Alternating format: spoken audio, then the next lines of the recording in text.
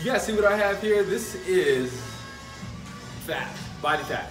So ideally, of course, a lot of my posts were talking about fat loss. So the thing that I want to connect you with is your brain to fat loss, and how your mind-muscle connection plays such a great role in the process of losing fat. So whenever you exercise, are you engaging your brain to stimulate the specific muscles that need to be activated during your workout? Okay, that's a simple principle called mind-muscle connection. And that's going to be a way that's going to help you to lose the most fat in those specific areas that you're working whenever you work out. All right, so mind-muscle connection is super important. As you're working out, are you in tune with the muscles that are actually activated?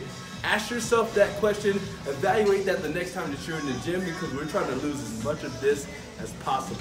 Fit in it, y'all. Connect your mind and muscle. If you have any questions about how to do that, just shoot me a quick message and I'll respond back to you with steps that you can take to help respond mind to muscle.